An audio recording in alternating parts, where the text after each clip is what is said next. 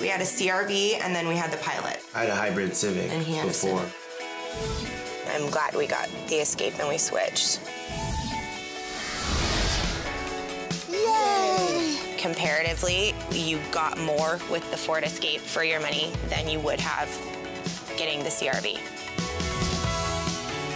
The commercial. It was the commercial. I saw the commercial and I was like, I need to have that. It's that foot-activated Liftgate. Had me at foot activated.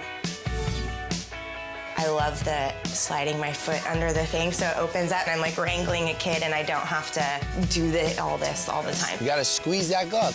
Good catch. Oh, the EcoBoost feature is really cool. The most amount of power with the least amount of gas. And it's kind of fast. It's kind of fast. Yeah. What does the ducky say? Yeah.